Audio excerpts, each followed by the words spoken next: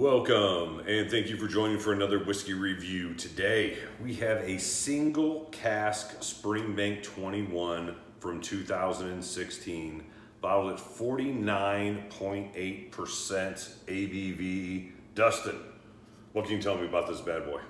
So all I know about this one, Mike, is it is a U.S. exclusive. Yes. So they do a few of these here and there. I've heard like there's some festivals over in Campbelltown where you can get these. But this is a U.S. barrel and came out around 16. Retailed for close to 500. I may have gotten this for like 220. Good. Yeah. Yeah. It was a good deal. Steal of a Springbank. Yeah, and a bigger ABV than we usually get out of these, the normal 21. So yeah, I don't know if they're. I don't think it's cask strength because I've seen other single barrels where they've been very similar, like at 49.8 probably. So I think it's just a standard they've decided for their single. Yeah, I looked on here when you brought it over. I never said anything that specifically said cask strength. So Springbank's pretty good about disclosure in general. So if it doesn't say cask strength, I would imagine it's not. But that's a weird ABV to pick, 49.8. Yeah, I don't know why they. Well, you know, Americans, we're so used to 50% because that's such a common thing for the bottled and bond and all that other stuff. Yeah, for the bourbons, right. Whereas I think maybe they're trying to avoid the intimidation factor that some Scotch drinkers might have at 50%. Just bring it down to that tick underneath, huh? Exactly. Yeah, maybe that's how I went with it. Anyway, we're lucky to have it, as always, with these beautiful Springbanks. Lovely golden color. We've done a few Springbanks lately. Yeah. Yeah, the Madeira, the 12, and now this. So that's right. The last time we got together, we did 2. We usually just do the 1. So we're Hey, but we like Springbank, and we think a lot of you guys like Springbank too, so we don't mind bringing you a great one, and I'm always pumped when Dustin brings me these fantastic, rare Springbank whiskeys. Yeah, our analytics definitely agree that you guys like Springbank. So yeah, everyone wins. All right, Dustin, what are we getting here, buddy? This is straight up candy, Mike. Whew. It is beautiful, beautiful sherry cask coming through here. Wonderful bourbon, vanilla notes are coming out. Bunch of vanilla. But then you do get that beautiful Campbelltown funk. And maybe the most funk I have gotten on an old age statement Springbank. Yeah, you're definitely feeling the extra ABV. You know, usually these Springbanks come in at 46%. A lot of them do anyway, especially the 21s. This is aged with, like you said, a ton of that Springbank funk. Yeah. There are sugar dough cookies in this thing for sure. Oh my God, yeah. You know what? I mean, there's sugar dough cookies, but there's even like some Christmas cookies with some frosting going on there too. I mean, it's very taken up. Yeah, very sugar candied forward whiskey, big time. Then you're getting a little bit of that vinegar barbecue I pick up on like a Springbank 12. Just it's very in there, and it's a mixture of the sherry, and I'm telling you, there's a little bit of that funk. Oh, there's even a little bit of sea salt sneaking in, a little bit of Dimetap, like that medicinal, with like super sweet, kind of almost grapey Dimetap note. And slightly smokier than a lot of Springbanks are normally, in my opinion. There's definitely some smoke on this one. I mean, sometimes, especially with the 21, 25, that smoke gets lost. Man, it's not lost here at all. Yeah. I've often said this is the oldest true classic Springbank malt. You're right, because the 25s, they loses all that. No, I mean, they've still got like there's a funk to them, but it's a 25-year-old funk that Springbank has. It's just unique. The 21s, I mean, some of those lately have been so heavily wine casked that you lose that stuff completely, which I don't mind because those wine casks have been delicious. Oh, Betty. Everything they do is pretty much top notch. Oh, yeah, but I'm getting oak, I'm getting medicinal, I'm getting the sherry cask, I'm getting the Springbank malt, I'm getting the coastal notes. I mean, it's got the whole gambit. Yeah, I mean, I tell you what, this is so candied comparatively to the other 21s that I've had before. So sugary. You know, it's like that icing they put on the top of cheesecake sometimes, like at the Cheesecake Factory and other places. It's just magic. What are you picking up on the palate? It's intense. It's rich. It's bold. It has that classic Springbank sweetness. But then in comes this huge amount of sea salt. There's peat, there's smoke, and there's a lot of sherry. And then just when you think you've kind of taken that whole gambit and all those flavors, then the whiskey transitions to the finish where the oak even rises up more. You get more of that like bookshelves and just deep, rich oak notes. There's fruitiness here, but almost like a mango, like not just like a tropical fruit, but like a really exotic tropical fruit. You know, it almost transitions a little bit into banana. Like it used to with the mango, there's something acidic to it. There's also something really soft, and it almost comes off like banana cream pie almost. I mean, there's that cookie sweetness there, but I'm getting more of like, I'm getting like a strawberry lemonade. That's what it is. If you're gonna think more like traditional candied sweetness, it's that. But man, it's more tropical than that. It's tropical Skittles with lemonade or something, but not that sweet. You know what? I get the Skittles note too on that. But you know what I'm getting into the banana? It's a twinge of banana. It's with the sweetness though. That's why I said banana pudding, some type of banana pudding with some icing on it. Okay, I get more of like a vanilla wafer with that sugar dough cookie. Like a lemon or vanilla. There's lemon and there's vanilla, there's sugar cookie. So I can see where maybe you're getting that kind of banana note. Yeah. Yeah, banana cream pie, I would say. Yeah, that's kind of what it is. But no, I mean, there's a lot going on with this one. This is so sweet and yet really smoky for a Springbank. Mm-hmm. And then all the other things you would necessarily expect out of a Springbank as far as the funkiness. It's got that funky Springbank sherry note. I think, you pick up, especially, maybe not in some of those like really dark first fill ones, but all the other ones, they tend to have this funky, I want to say sulfur, but it's different. It's not that Craig Alecky or Macallan sulfur. It's Springbank funk. Yeah, I wouldn't call it sulfur. I would just call it... It's the only like funky note like I can a tart think of smoke almost. Yeah, I'll take tart. Tart smoke, I would say more than that. It's just, those wine casks that they get really dark and really dense. That's a completely different element to me than what this is.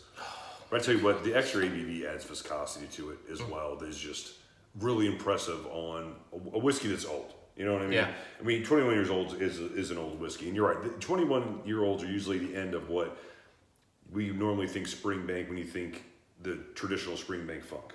Mm-hmm. This one turns it up even like a notch or two compared to what the normal ones are. Yeah, I mean, again, I generally think the 18 is really where the funk starts going away. Some of the 21s bring on a little bit of it, but it's subtle. This is not subtle, Mike. This is Springbank funk, full force, and the proof just adds that extra layer, which I think so many Springbanks really need that. I agree. I don't know if I'm just giddy about this because it's a higher ABV than 46. It helps a lot. It helps a ton. I mean, again, 3-4% extra, that's a big difference. I don't know that it needs any more proof than this, though. Like, a lot of people don't want... A lot of people we've talked to are big 46% fans. Sure. This is not so intense that I think it's going to overpower anybody. Unless they're very... It's bordering on it. I think the flavors of the whiskey are intense enough for that. I don't know that the actual ABV is that high, though. No, I agree, but the style of malt this is... Was an aggressive whiskey, period. Period, right.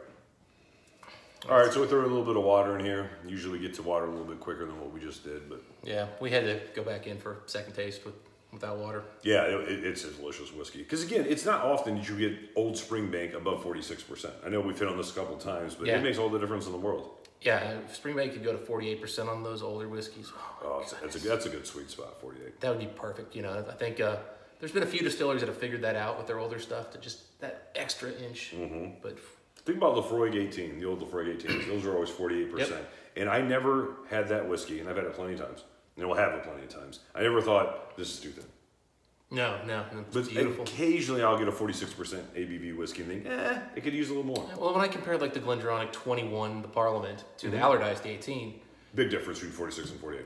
Yeah, and people want to talk about the difference in the cask and all the other stuff. But, or how old it is, when I get the newest bottle. I don't care if it's 22 or 24. Give me the Parliament. That viscosity makes such a difference on those whiskeys. Mm-hmm. And they're both beautiful whiskeys, but man. I take 21 all day over the 18. Yeah, and I think it's just the mouthfeel. And mind you, PX maybe helps with the mouthfeel a little bit too, but still. Yeah, it's a stickier. PX feels denser. Yeah. We're getting off track. Yeah, anyway. So this has gotten smoother. Just kind of like all the notes are kind of mellow. Okay, and you're right. The banana thing kind of subsided away with a little bit of water. Yeah. You're right. It's more dough, vanilla type wafer with sugar on it. I'm getting a good bit of oak too on the nose now. Like it's kind of become, and I get that a lot. When you add water, the oak tends to come up as a little bit more dominant a note. Agreed. But I almost get like those hard Christmas cookies with the white icing on them. You know, people dress up the Christmas cookies every year. I get the icing for sure. The Christmas tree one. I'm actually getting less cookie now than before, but. Oh no, that dough's still there, man. It's dough, but I mean, I'm almost thinking more like bread dough than cookie dough. It's thick. You had to use a knife to cut through it. Electric knife. Yeah. Something serrated. It's beautiful still. Definitely, I like it better without the on the nose. I like it a little better without the water, but Nothing's been killed. Nothing's been hurt. It took the water just fine. Yeah, it's still a super interesting whiskey. I mean, I know we do it that way over time. Normally we drink neat, but you know, even with this whiskey, as as aggressive as it came off, if I had like say 2 drams of this back to back, the first one would be neat, and the second one would have water in it from the beginning. It's usually one where I'd pour 2 and just pour water in one right away. Yeah, I can do that. And then drink the first one neat, and then give the second one with water, ample time to open up. Because as we've talked about before, you've worked this bottle down to a nice workable halfway. Yeah, it's been open for 2-3 years at least. And you always want to give it a nice Springbank time in the bottle open and time in the glass open. Yep. Anything else different with the water? On the palate, I'm getting a lot of the same notes. Again, water's just kind of moved the oils around. It's shifted some of the flavors, but I don't get anything new or unique here, Mike. All the same flavors, all the same notes. They've just kind of moved around a little bit. A little less oily, and obviously the proof's come down a bit. Yeah, proof's come down a little bit. It's a little more acidic. Yeah, which is common with water as well. A little more acidic. The sweetness is still there, but you're at the doughy notes are take a step back. They're still there for me, but they've taken a little step back. They're not quite as fruity as I said. But that would be my 3-piece of what it get a little bit of, I guess, I was going to say astringency, but it's not astringent. It's more just kind of sourness. It kind of comes out a little bit more with the water. And it's one of the reasons why I tend to not put a lot of water on some of these more aggressive, earthy whiskeys. It's because I don't want that to be the showcase. I like the saltiness. I like the cask sweetness from like the sherry. Whereas when you put water in there, you tend to kind of move that stuff down a little bit more, and you bring up the oak tannins a little bit more. Agreed. So, yeah, I agree. This is definitely, I would prefer this without water. Yeah. Now, if you leave it alone for 20-30 minutes after a drop of water, it'll probably get back more in balance. Those oils will kind of recycle. They'll kind of get back to where they're supposed to be, and it'll probably be fine. But you're not getting anything new here. No, yeah, it's not. It's not changing the experience much at all. No, I agree. So where are you as far as whiskey score on this one? 91. Probably my favorite of the 21s I've had to date. I put this right there with the 25s as every bit as good as they are. I could go 92, but I think I'm going to stop here at 91 for this one. I'm going to be at a 90. I was kicking around that 90, 91. I don't know if it's my favorite 21. It may be, but I still don't think it's on the same levels as the 25. Fair enough. Still a great whiskey. I think you've always preferred the 25 a little more than I did. Yes. So that's not shocking. This one... In the 2020-21 had a little bit more of a sherry influence. Why I like this ABV a little bit better. Well, that one had the port and that's rum. It had that black port and rum thing going on. It had sherry too. Yeah, so I tend to I like the ABV best, but I don't know if this cask maturation. It's a single cask, obviously. Yeah. I don't know if I like it as much as some of the other 21s I've had, just in regards to the casks. Yeah, I'm assuming this started off in bourbon. They finished it in sherry. I don't think they fully disclose it, but that's my guess. Or it's just a very it's a second use of a sherry butt. At least if it's sherry only, I would think that sherry cask been used a couple times. Yeah, but I'll tell you what though. I mean, color. This is not lacking in sherry. No, but it's all the Springbank 21s. I believe they're all in clear glass, if I'm not mistaken, right? This is about the color I normally would expect them to be. We've had ones that are darker. 19 and 20 were darker. 18 was much lighter. True. 18 didn't have sherry. Yeah, that was all bourbon. So yeah, that's why I would say if it's sherry, bourbon. So that's why I'd say if it was sherry, it would be a barrel that was used a few times. Oh, it definitely was. But I tell you what, but again, this is for your Springbank geek who loves the funkiness. The person who the 12 is kind of their apex whiskey.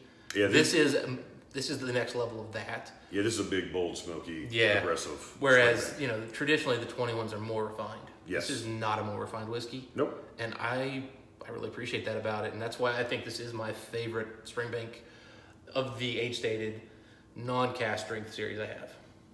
Well, that's what we know. All right, so we're pretty close to the same score, 90, 91 up on. We're kicking around. It's an excellent whiskey is what we're trying to say. Absolutely. Excellent whiskey. So if you guys had a chance to try this one, again, how many bottles of this were made? 200 something, I believe. Yeah, it's a low amount. But I can tell you, I do know there are still a few of these floating around. Oh, no, never mind. 648 bottles. So this was a true sherry butt. Okay. And here they go. Yeah. One of 648 bottles from an Oloroso Sherry Butt. So I don't, again, maybe it was full maturation in sherry. I thought for some reason I'd read that they started off in bourbon, but it's not what it says on the back, and Springbank's disclosing an awful lot. Yeah, so that would make sense to me. I mean, again, it feels like a sherry cask has been used a couple times. That bottle outturn seems like a hefty number for Springbank. That's what a sherry butt's should produce. Yeah, no, you're right. You're But just right. back to my conspiracy on what happens to those other single barrels where they're 200 bottles. Yeah, they're hiding them somewhere, mixing them with something else.